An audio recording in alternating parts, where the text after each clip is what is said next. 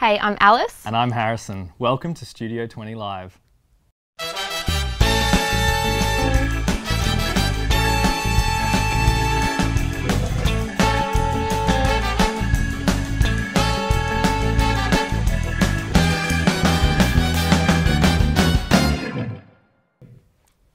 Welcome back to our 7th episode of Studio 20 Live. We're pretty glad to still be here. Yeah, lucky number 7. I'm feeling good about this one, Alice. Well, we've got a lot jam-packed in today. We're going to be crossing over to some kids at an archaeology site and talking to Andre about the news, all things protest and 40K. We're also looking at love for the last pop-up of the semester. We've got the rant and My Kitchen Go rules. We get to cross over to Paris and finish up with a performance from We Came for Dinosaurs. If you didn't catch them at the band comp, you'll be able to see them today. But before all of that, we're joined by not one, but 2 Limelight guests this week. First of all, we're going to be joined by Ben from Mind Blank.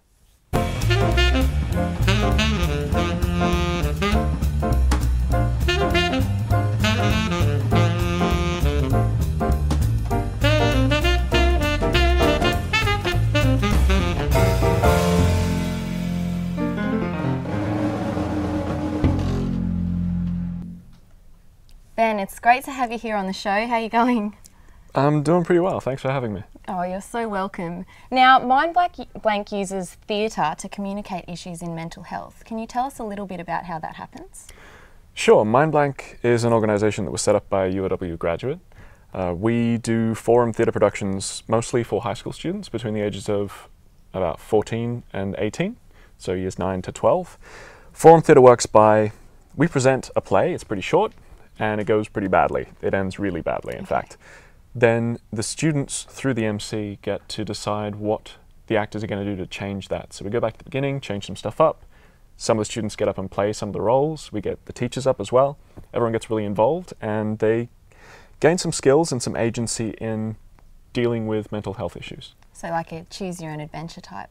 Pretty much, yeah. So it's a theatre that's really built around audience interaction. How does that go? It's usually really funny. We get some really strange suggestions, but we play them out and they work out pretty well. We have a really good team and they're very good at improvisation, which helps. Great, yeah, I guess you need to be really thinking on your feet to make it work. Yes, very much so.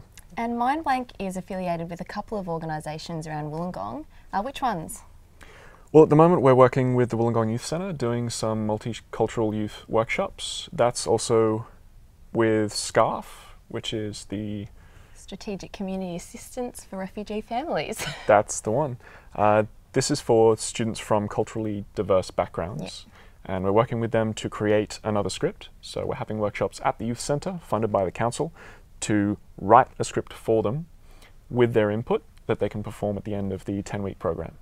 Fantastic. It sounds like you're doing some really great work, and hopefully we get to go to one of your theatre productions and get some footage for us to show back here on the show. You are very welcome to come along. Oh, I would love to. Thank you so much. It's now time for our second Limelight guest, and it's Hannah Izzard from the New South Wales Cancer Council, who's been out at the biggest morning tea on campus today.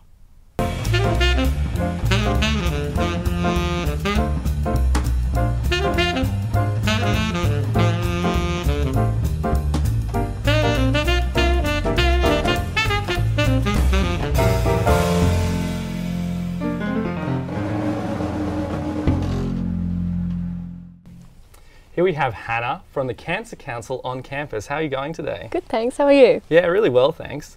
So what can you tell us about the biggest morning tea? Well, it's happening all around Australia today. It's the National Day, and we're running it on campus just to raise some money and get the word out there about the Cancer Council on campus and what students can gain from that as well. Great. Yeah. So is that happening right now? Yeah, it's been going all morning and hopefully well into the afternoon. Excellent. We actually had a couple of our UOWTV multimedia reporters out there on the field, so let's check out what they're doing out there and see what it was like and come back to the couch and have a bit more of a talk about it. Sure. Australia's biggest morning tea is a chance for friends, family and workmates to come together, share a cuppa and some delicious food whilst helping those affected by cancer. While Australia's biggest morning tea's official date is Thursday the 22nd of May, events can still be held anytime during May or June. It's a collaborative effort from the Cancer Council, the Wellness Centre, the Rotaract Club and Illawarra Public Health Society. So we're all sort of working together using compostable stuff from the Enviro Collective and raising money for cancer research. We're running this store today to raise money for Australia's biggest morning tea. All of the proceeds today go towards the Cancer Council and cancer research. We've got a raffle going on, we've got pancakes, we've got tea, obviously. It's a really beautiful day. Come on down to the duck pond lawn, bring a gold coin donation for some pancakes and a cup of tea. This is Sharon Vesey reporting for Studio 20 Live. Well, that looks really delicious, and I think I might have to go and check that out after we finish here today. Yeah. So what sort of things are happening on campus with the Cancer Council apart from the morning tea? So we're offering internships and executive positions for people that want to be more involved, whether in a public health degree or whether you're doing marketing. We can offer positions in terms of the organisation. Does that mean it's integrated, your involvement with the Cancer Council can be integrated as a part of your degree? Yeah, you can actually get in credit points for it, and you can do it as an internship or you can just be on the executive, but they'll give you a reference no matter what. Fantastic. Yeah. And the society started last year, is that right? Yeah, it was started last year and it's been carrying on since the start of this year as well, and we're hoping to keep it going. So if somebody wanted to join the Cancer Council Society on campus, how would they do that? Well, you can access our Facebook page, or you can go to one of our members meetings that we host every couple of weeks or so. We also have regular stalls with UOW Wellbeing that are around the Check Out Your Health Societies. Or you can hashtag Studio 20 Live if you would like some more information. Now, it sounds like it's a fantastic day, not just for students, but for families as well. Definitely. Speaking of families, we're going to cross over to some kids with Kathleen, who was checking out a kids' archaeology site.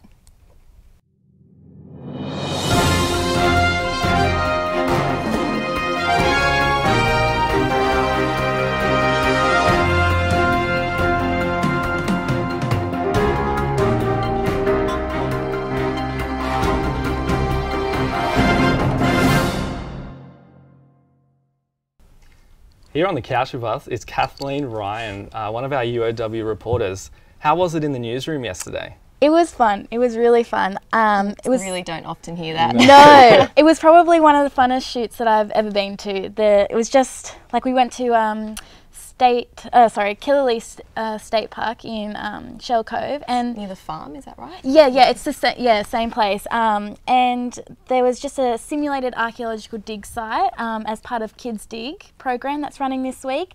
And it was just these little kids getting really involved, like digging in the sand and just uncovering all these little. It was so cute. That sounds really cute. Let's look at it. I want to see. Kids from across the Illawarra region are being encouraged to dig up our past. Kathleen Ryan has the story. This week, the University of Wollongong's Early Start Discovery and Into-Uni programs are encouraging kids to pick up a shovel and uncover the history of the Illawarra through the Kids Dig program.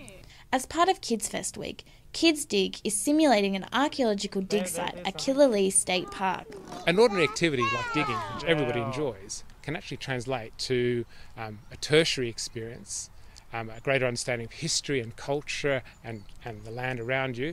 It's just really good to be involved with them, learning and playing at the same time, and it sort of starts that conversation with them about what they want to do when they finish school and what they want to be when they grow up. Project Coordinator at UOW's Early Start Discovery Centre, Adam Salinga, explains that learning through play has the greatest impact on young minds.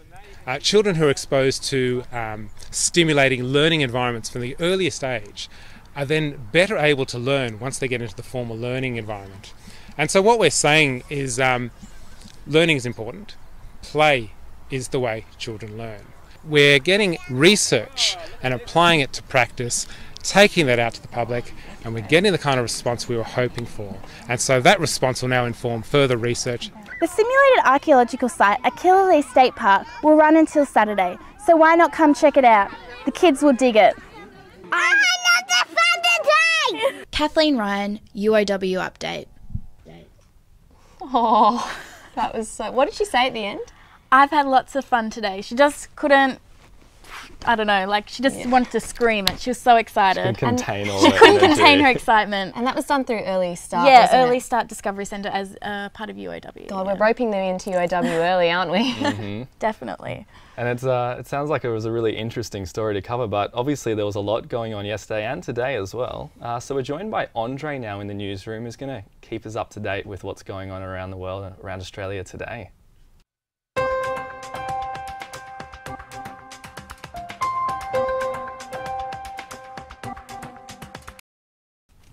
Hi Andre, are you there? Yep. Let's jump straight into it. Sorry, I didn't catch that.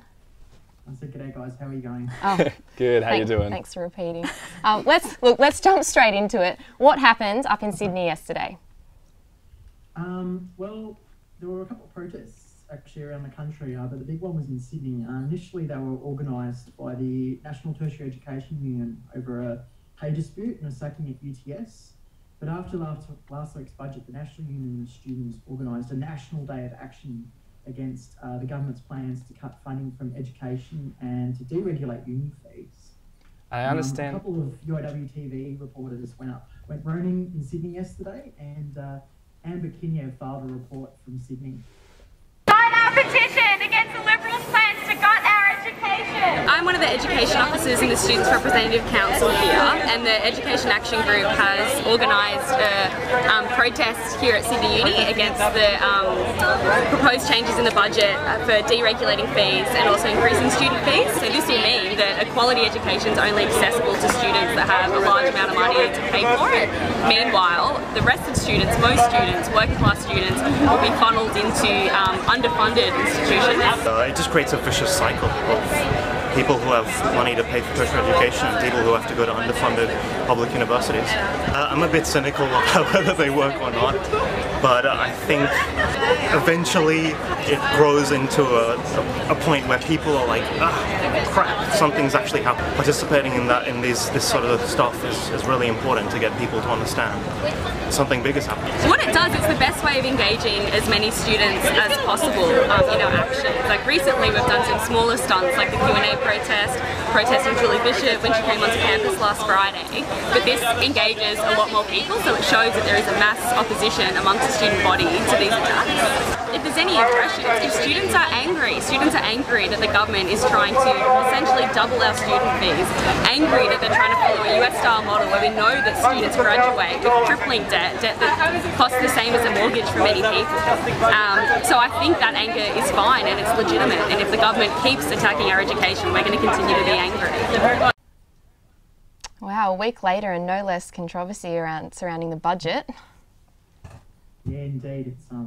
It's interesting to see it all happen. It's interesting to see Tony Abbott wink at a sex phone worker this morning. Oh wow, that was Did you awkward. check that out, Andre? Yeah, I did. That was a little bit, I don't know, creepy. Is that the word? I think that is the correct word. He's really got a habit of just putting his foot in it at the moment, doesn't he? Yeah, he's not good off the script, is he? Off the script. Now, that was obviously a very heartfelt reaction to the budget, but it hasn't all been like that, has it? No, well, there was actually a report that a couple of young Liberal students went out and had a very small counter-protest at a number of the protests around the country. So there is some support for the cuts and the deregulation of uni fees, but yeah, not as big as a lot of those protests yet.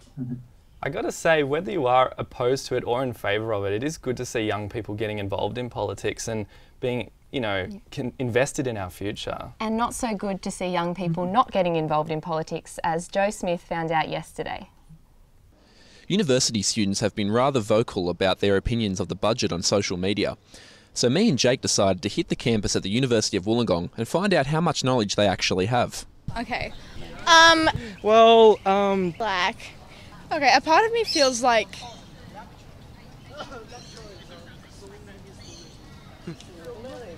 So we know that all the education cuts are really crap from social media and it's going on about it. Yeah. It's taking from the poor and giving to the rich in a way. Like it benefits some and not others. But I don't know. Like he keeps saying that this is the sacrifice that's worth it for the future of Australia, but I think it's absolutely bullshit because all these cuts claim to be sacrifices when they're actually meant to be for jet fighters and all this other sort of like budget plans that he's got. So yeah. Yeah, because Labor got us into a shit ton of debt. Well, the whole world's in debt, so. Yeah. So that's it. I've seen on Facebook so many people just talking about it, ranting on their statuses and whatnot, getting a bit fed up, but I don't know what's happening with it. They don't know what's happening with it, but we'll see what happens. Someone's got to do something. Well, at least people are passionate about it, even if they're not always really informed. Jet fighters, Andre? Beg your pardon? Jet fighters? Yeah, it's an interesting move. It's a lot of money for considering there's a lot of other cuts going on, but yeah, apparently the what is it, $13 billion funding for new jet planes isn't affected by taxpayers' money, but well, apparently claims, it's I'd say. spending that's been set aside, so I don't know. I'm not exactly sure how that works. It's something I haven't actually quite looked into yet. But, well, let's bring it back to campus, and we have the Holly Festival on this Friday. Tell us about it. What is it? Well, a small group of PR students are actually hosting a Holly Festival tomorrow to support the 40K Foundation, in particular for its student program known as 40K Globe. The Holly is a Hindu spring festival, also called Festival of Colours, involving, among many other fun traditions, throwing coloured powders and throwing colour powder. We've actually got a preview of that, even though it's this Friday. Hope to see you there, but let's check out a little bit more about what it's about. 5, 4, 3, 2, 1. Ever wanted to be a part of an Indian Holly festival? Well, tomorrow's your chance when UOW students bring a splash of colour to the university grounds. It's a festival that brings all Indian culture together, as well as accepting other cultures. We're hoping to bring all of the university together and get a bit of awareness about the Indian culture. Not just about paint and colour, the event is a fundraiser for an organisation with close links to the university. Our aim for the event is to raise awareness for the 40K Foundation. The foundation enlists volunteers from unis across Australia to travel to India to monitor the activity of social businesses and immerse themselves in the local communities. But for tomorrow anyway, it's all about paint, powder and promoting 40K. There'll just be a lot of fun, and probably hoping to spend a couple of hours here just getting to know all about the 40K Foundation, and then of course heading to the uni bar afterwards. Jared Constable for Studio 20 Live. Wow, that looks really colourful and like a lot of fun, and that's going to be on campus tomorrow, is that right, Kathleen? Yeah, Lucy and I are actually covering the story tomorrow, so I'm pretty excited about that. Yeah, we're doing the Holly throw and getting involved with it, so I'm pretty excited. Two fun stories this week. Yeah, two fun stories. I'm just having loads of fun this week. And 40K is raising money for pods, education pods to be built in rural India. Now we'll keep it overseas, and we're actually going to throw to Paris to our first Wanifra intern who is there at the moment. It's Sydney, and she's going to catch us up. Hi everyone, how are you going? I'm in Paris at the moment and it is 8 o'clock in the morning, but I'm here to tell you guys exactly how it's been going. It's been awesome. I can't tell you how much fun it's been, and I'm having the best time. Just being in Paris, waking up every day and walking through this amazing city is the best fun, and that's probably been the highlight so far. The language barrier, I don't speak French, and so it's a bit hard to get by sometimes, but everyone knows a bit of English, and if you can say oui or merci, then you're pretty much good. We've been working on this newsroom trend report, so Julie Cassetti has been putting together a list of trends that have been happening in the newsroom over the past 12 months, and it's released every year. And now we're sort of getting back to normal, getting back to the news cycle, pitching, thinking of story ideas, writing them up, posting about them, interviewing, all that good stuff. At the moment, I'm working on a story about prisoners' right to information, so that should be good. Hopefully that pans out, but we'll see. Just not worry about it. I was so stressed before I got here. I was stressed about accommodation and about language and all kinds of stuff, but you just don't need to worry because it all just unrolls, and everyone is so helpful, and if they know someone who can help you, they'll definitely set it up for you. And yeah, just don't worry and relax and just, I don't know, come with a positive attitude and have a really good time. So that's what we've been doing. So that's it for now. I'll catch up with you guys soon. And yeah, looking forward to reporting to you again from Paris. I'm Sydney Pete for UOWTV. So WANIFRA is the World Association of Newspapers and News Publishers, committed to defending press freedom and promoting press freedom, and also looking at innovation in journalism. So Sydney's doing some pretty interesting work regarding access to information in prisons. What happened was a journalist wrote about the death penalty, and that magazine was banned in a US prison in Missouri. So she's looking into access to information and freedom of speech in nations that are in a democracy. Yeah, and obviously that's a huge issue because we do want people in prisons to still feel like part of society, that they still can contribute to society and learn and turn their lives around. But how can they do that if we're not giving them access to information? Exactly, and it's great to have our UOW students and our journalism students right on the front line of that. Yeah, and it's a fantastic opportunity for people to get involved with over there. Well, we're going to have a more light-hearted turn now. We're joined in the studio by a local band, We Came for Dinosaurs. They released their debut EP this week, which you can check out online. We'll have some links up to their Facebook, but they're going to be performing one of their songs for us now. So take it away, We Came for Dinosaurs.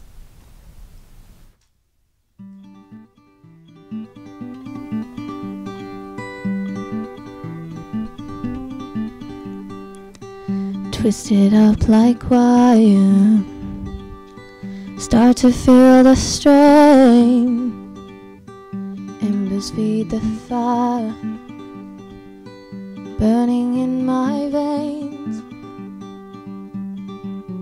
Though I wear it on my sleeve, I'm fine where I lay. Hand me just one more reprieve, I'll take it away. Chase the time, chase the time, nothing's set in stone. Toe the line, do it on your own.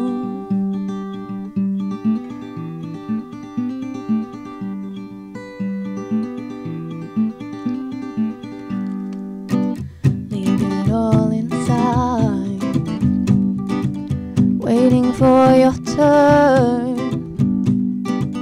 Race the turning tide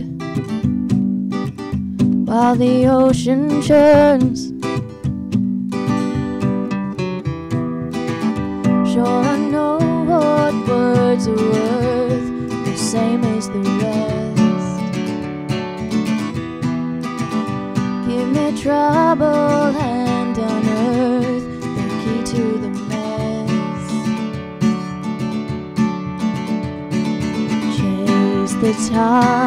Chase the time, nothing's set in stone.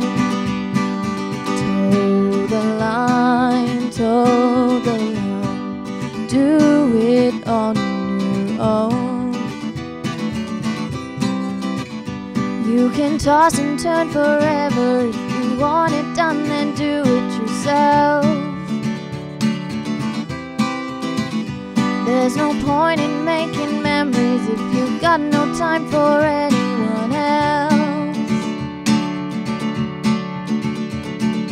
Chase the time, nothing's set in stone. Toe the line, do it on your own. Chase the time, nothing's set in stone. Toe the line, do it on your own.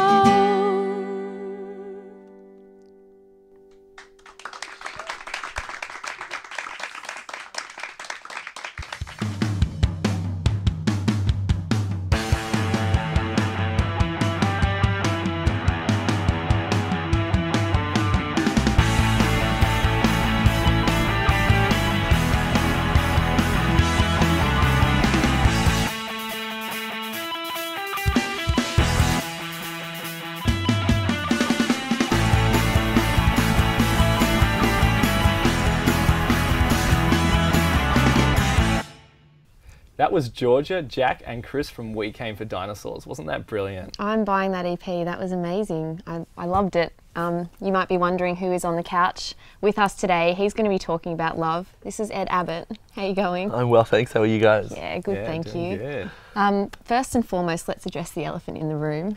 Your name's Ed Abbott. Abbott, yeah. It's not a very popular name at the moment. Any relation to the big man? No relation. So it's not my Really? my That's not fault. what I None of heard. this is. I heard that he was your uncle, or Well, I used to try and pretend he was, but I don't do that anymore. Surprisingly, obvious reasons. Yeah, no relation at all. Okay, no relation to Tony Abbott.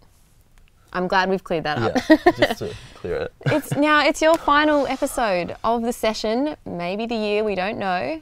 What did you go and find out? Yeah, we wanted to try and change things up a little bit this week, just because like a change is as good as a holiday, they say. So it gets a bit boring if you just keep going the way you are. So we tried to change it up a little bit. So we'll have to check the video out and see what we've done. But yeah, it's all about love. Just end on something really lighthearted and make everyone feel good, feel happy. Okay. Well, I think after that song, I'm in the mood for love. So let's check it out.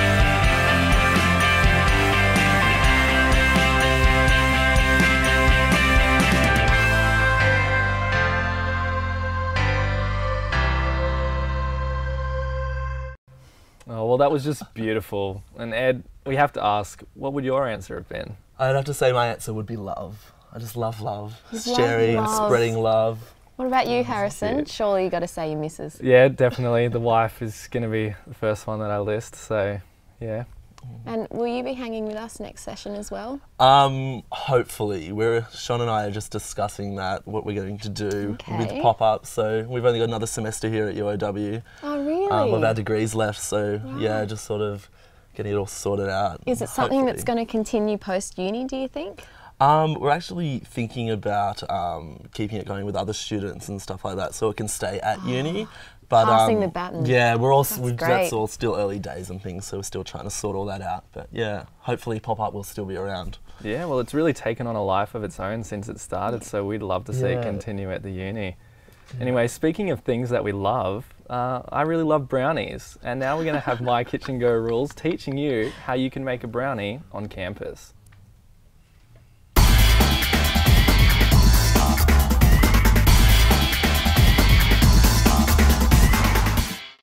Hey guys, welcome to My Kitchen Go Rules. I'm down here and I am making a super sweet and tasty brownie in a mug.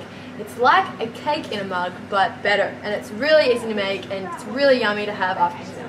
Okay, so whilst it requires a few ingredients, all you'll need is some melted butter, You'll need brown sugar, flour, just all-purpose, a bit of milk, and of course some cocoa powder, and anything you like to top it. So some dark chocolate chips, which I have here, or you can get M&Ms, which are just as good. Okay, so all we're going to do is melt our butter, which I've pre-done. Then we need 1/4 cup of flour, like so. So get that in there. We need 1/4 cup of brown sugar as well. Now you can buy this stuff in bulk, so it's like super easy, super cheap. And you can also have it on the go. I bought my super awesome Tupperware mugs again today, so I can have it on the way to class. I'll put a bit of more flour in there, just so it's not too wet. And then we need 2 tablespoons of cocoa powder, optional type if you like your Nestle or you like your Cadbury, whatever tickles your fancy. And then you just need a little bit of milk. I've got these snazzy portable milks with me today, which is good for bringing to uni. And then you mix that all up, like so. Make sure it looks all mixed up and ready to go into the microwave, much like a cake batter if you like. But the good thing about brownies, it's so much more gooier than cake, so it's like so much better for life, so it's great. Okay, then I'm going to pop some chopped chips in there just to get it really gourmet if you like. Mix that around. Then all you got to do is pop it in the microwave for about 1.5 to 2 minutes, depending on your microwave, but as you know, the Kitchen Go microwaves are top notch. So we'll put them in there for about 1.5 minutes. And then, because we can't be bothered to wait for that, I've prepared one earlier. And then that's what your finished product will look like. A super yummy, super gooey brownie on the go. Yeah, that's good stuff. That's really good stuff.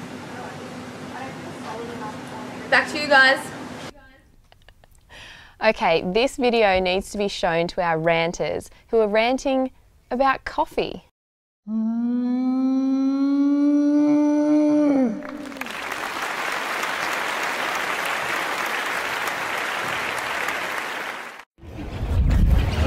Hey guys, everyone likes coffee, but what's not so good about it? The lines for coffee are far too long.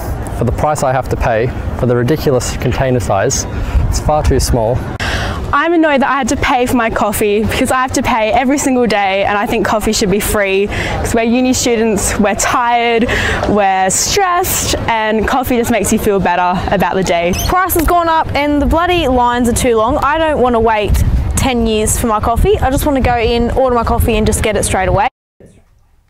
Well, there's some people pretty angry about needing to pay for coffee. You know what? Imagine if they had a brownie. I don't think they would be that bothered about waiting in line for coffee. Exactly, because it only took a couple of minutes to make the brownie, so they could order the coffee, go make a brownie, and come back and enjoy both of them. We've had too much love on this show to be angry about coffee today. Definitely. I mean, I really love the band that came in. We came for Dinosaurs.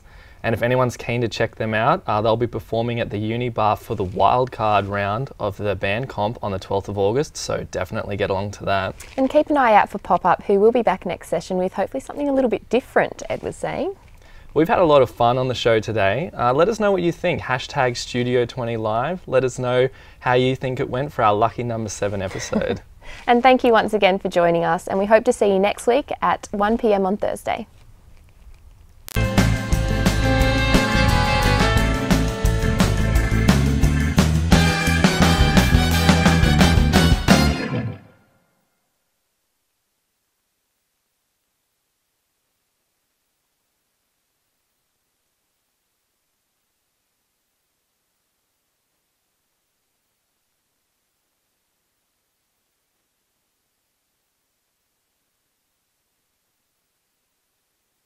Hello and welcome to the After Show. If you'd like to advertise with us or send an official letter of complaint concerning Trent's attempted nudity last week, you can contact us on Facebook and Twitter at hashtag Studio20Live. And now for the After Show. This week I've been thinking about a quote from American journalist Mignon McLaughlin, which states that courage cannot see around corners, but goes around them anyway. Obviously, Mignon has never met me. You see, I look around the corner, assess the situation, and flee in terror. While I'm proverbially fleeing, I start thinking about corners.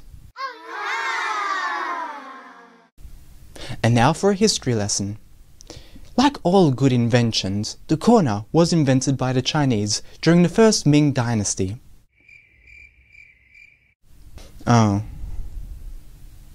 Well, I'm afraid that's all the time we have for today, and I'll see you again next week.